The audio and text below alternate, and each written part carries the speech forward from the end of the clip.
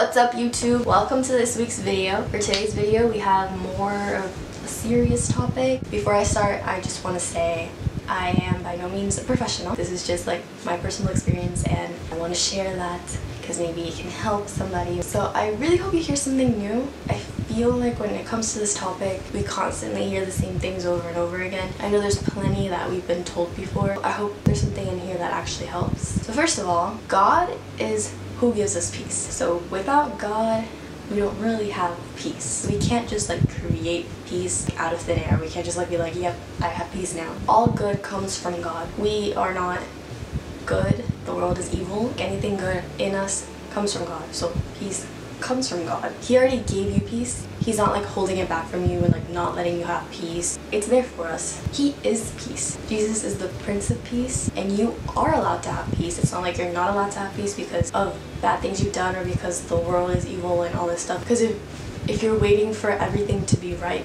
for there to be no problems whatsoever, to then be able to have peace, that moment just isn't gonna happen here on earth. When everything's okay, when I get through this problem and then this next problem, and then when I fix this and that, then maybe I'll be able to have peace. Instead of allowing yourself to have peace right now, the moment you decide to stop stressing and truly give all your worries to God, you let Him take care of it and you let go and you pray for Him to help you feel His peace, that peace that surpasses all understanding. Like no matter how you're feeling, no matter what's going on, you'll feel this sense of peace that in your mind it won't make sense, like I should be stressed right now, but you won't be. Because the thing is also, we need to understand, peace doesn't mean constant 100% happiness, being completely relaxed and having no cares in the world like Hakuna Matata. That's not where you have to constantly be at to always have peace. We live in a world full of trials and tribulations, but you can't let that stop you from feeling peace. Because if we focus on that, it's so easy to just fall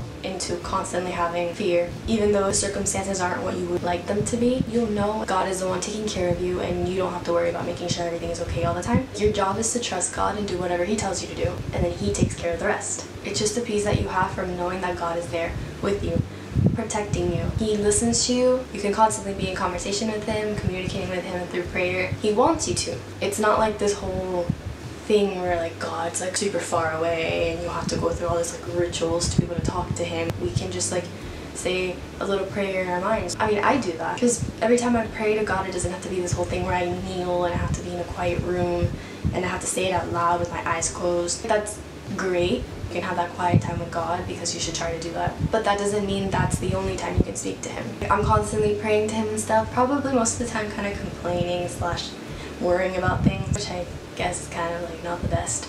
But He accepts me for who I am. He can literally like hear my thoughts. So what's the point of not being completely myself when I talk to Him? Even if the situation doesn't seem like God is on your side because it's not how you think it should go, we can't understand God's plans. Like our minds just like can't comprehend the whole picture. Sometimes we don't understand why He allows certain things to happen, but later on, have you noticed that later on we understand why He allowed it to happen? Good always comes out of it. And like I said, it's hard to find a moment in life when something isn't going wrong or something isn't worrying you.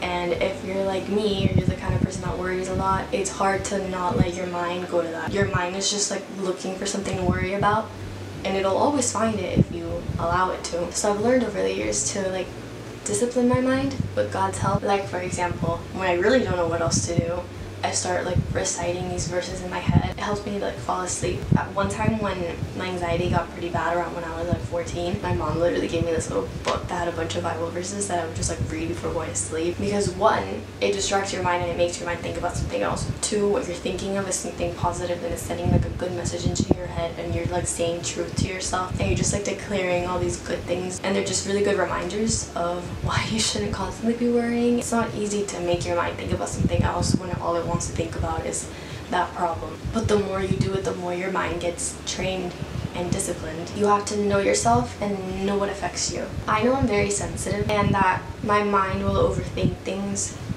pretty much all the time, and it'll create fears and worries out of whatever I see and hear. So if I hear that something bad happened, my mind just jumps to like, oh my god, what if that happens like right now to me? It'll be like, oh my god, it's so possible, it's just gonna happen like right now. I know myself and I know my mind will do that if I let it. So I've decided that I'm just gonna be smart enough to not expose myself to certain things that I don't have to. For example, scary movies. or movies that are really violent or about really hard topics. Sometimes I'll watch if it's something that I know like it would be good for me to watch it, like I should know about this, but there are some movies that are like horror movies, never. It'll just be like a thought that I don't need in my head. I guess I can feel like the bad vibes, I don't really like that word, but I can just feel when like the atmosphere is really heavy and it just starts affecting me, and if I don't have to be exposing myself to that, then I'm not gonna, because I don't want to cause myself to lose peace, even if the movie looks really interesting, because sometimes it does. Next thing I have on here is to stay away from temptations, especially if it's like completely up to you whether or not you're exposing yourself to something. If it's something you struggled with in the past, or something you know always gets you in trouble, and it's just gonna add more problems to think about, more anxiety, more stress, because definitely having a guilty conscience equals no peace. That one's really like hard to fight, like the guilty conscience. Definitely for me at least, I can't feel peace if I feel guilty. Obviously, life isn't perfect, but be smart about it and take care of yourself mentally, spiritually, emotionally, and physically, because all of that really affects how you feel. I have like a bunch of bullet points here that are like just like short little ones. Make sure you sleep. Sleep is necessary. Sometimes we have so much to do that we're like, there's no time for sleep, or we just sit on our phones all night instead of going to sleep because the internet's really entertaining. Exercise, because you need to be active. Have you noticed that when you're not, all you want to do is lay around and sleep all day, and when you finally exercise, you get this burst of energy that you're like, wow, and you get so much done instead of laying around all day and procrastinating, which in turn causes stress. So exercising helps you feel better. It makes you healthy. Being healthy helps. You know, like if you're unhealthy, that's more problems to take care of. So along with that, eat healthy. You need to definitely take time for yourself. You can't please everybody. You can't help everybody. And not everyone's gonna like you.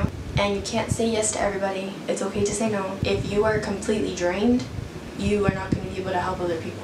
And going along with that, make time for what you love, because life gets crazy and sometimes we forget that stuff that like really just gives us pure joy and happiness. You love it so much that it like literally distracts you from all like the problems in life. Your stress just like goes away, and it's a beautiful thing. Don't have fake friends. Don't put yourself through that like emotional roller coaster. Friends are supposed to help you through life and make life a little easier, a little more fun. That's what friends are supposed to do. Fake friends are literally doing the opposite for you. So much of your thoughts and time, effort is put into those friendships because you're constantly dealing with them, and it's just not healthy. You need to have real friends, friends that care about you. You need to be accountable. You have friends that care enough to hold you accountable, to ask you about your day, to care enough about your day and how you're doing. Surround yourself with good company, and make sure you spend quality time with people that are gonna help you stay motivated, live your life to the fullest. Stay seeing the positive side of life, not people that are just gonna sit around and rant about how terrible life is all day with you. You just all bring each other down. But on the other hand, you could be with people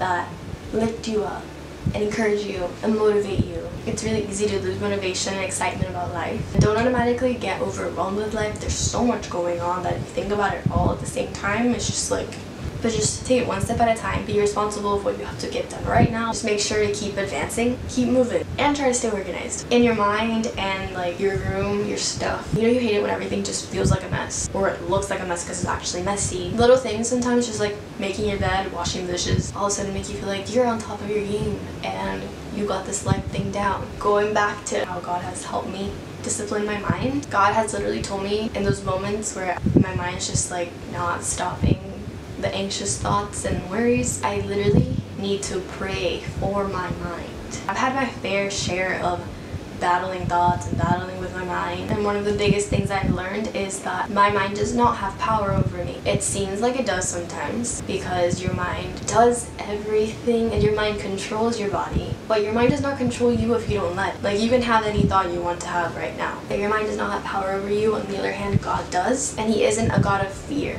or anything bad. He doesn't throw all these fears at you. That does not come from God. God has taught me I have to literally like rebuke those thoughts when they come into my mind, because you're just like going about your day sometimes and a thought just like comes in, you're like, I don't even know where that came from, because it has nothing to do with what I'm doing right now or what I was actually thinking about. So like a thought that doesn't come even like from you or from God, it's coming from the enemy, and you can choose to literally like say that you're not allowing it to be in your head, and declare that I have a mind that is healthy, peaceful, and pure, and declare that I am already forgiven for all these things. So if something's trying to make me feel guilty over something that I already dealt with in the past, it has no power to make me feel guilty. It gave me peace knowing that not everything that came into my mind was my fault. The next point I have on here is that God will never give you any more than what you can handle. Even if sometimes you think, well, that's not true because whatever I'm going through right now, I definitely can't handle. Just think about the million other times you thought, I literally can't get through this, yet here you are and you got through it, and you've done it so many times. If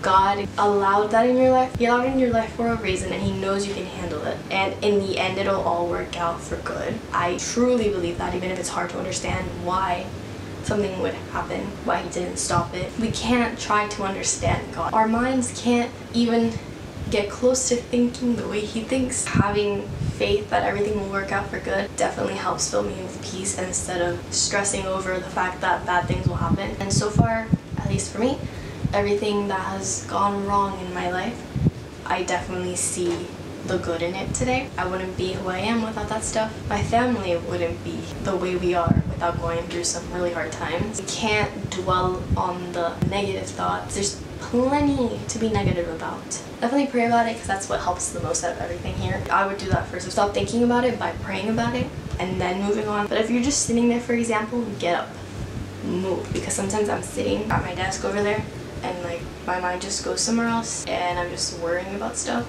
and I need to make my mind focus on something different. I literally made a playlist on Spotify that says Emergency, Get Me Out of My Head, and it's filled with fun songs that don't have any negative message to them. They don't remind me of anything that makes me worried or stressed. They don't have any negative emotions attached to them. It just really helps take my mind off the subject for a while. Not forever, because if it is a real problem, it's something I have to deal with. Obviously, I'm not just gonna like distract myself forever. That's not the idea. Another thing I wrote on here is doing stuff that you love and just being able to put your energy into something else, because you're putting so much effort and time into worrying that you could just like channel that into something else that you like to do. Writing down your thoughts, just like get it out of your head, because staying in your head is kind of one of the biggest problems. I feel like your mind keeps thinking about it because it's like, I can't forget about this problem because I have to solve this problem. Keeping things bottled up inside is not good. I had terrible consequences for never expressing the way that I felt, for never sharing anything, and for keeping everything inside. One day I kind of just exploded. They say that's what happens, but please do healthy things for you that will help you. Do not go to the extreme of depending on substances or things that aren't good for you, that you know aren't good for you, just to like get temporary kind of like peaceful feeling. That's not real peace. It's fake, and when it goes away you might actually feel worse. None of it will ever actually help you. Whatever is causing you all this stress and all this pain actually needs to be dealt with. It needs to be healed, and only by doing that will you ever actually get peace over that situation. It definitely won't disappear with time. I know people say time heals things, but time doesn't heal things. It just makes you forget, but you never actually forget, because all of a sudden something will happen someday and you'll remember. Something will make you really upset. Maybe you won't even know why, but it's there in the back of your mind affecting you, and it won't just go away with time. The next thing it says on here is that most of my anxiousness comes from fears that I have. Whether or not we're constantly living in fear, that's up to us. And usually our fear is like the worst case scenario, which probably won't happen. Sometimes it's even like ridiculous situations that we're creating in our head that we're spending so much time dwelling on. It doesn't do us any good. Sitting around worrying about what could possibly go wrong doesn't stop things from going wrong. Sorry if the camera's slightly different angle. The car got full, so it's been a while. Being present means you can enjoy right now. Sometimes the moment right now is actually such a happy and good moment, but just because you're thinking of something in the future that's causing you stress and taking away your peace, you're not enjoying the present when you actually could enjoy yourself right now. And remember that you're not only supposed to have peace when everything's okay, but that you're supposed to feel that peace from God at all times. Basically, that's it. That's all the stuff that I've kind of learned over the years, and the stuff that I still use up until today that helps me calm down. So I'm hoping it helps you too. Thank you for watching this video. If you liked it, please give it a thumbs up. Subscribe if you haven't, and I'll see you next week. Bye!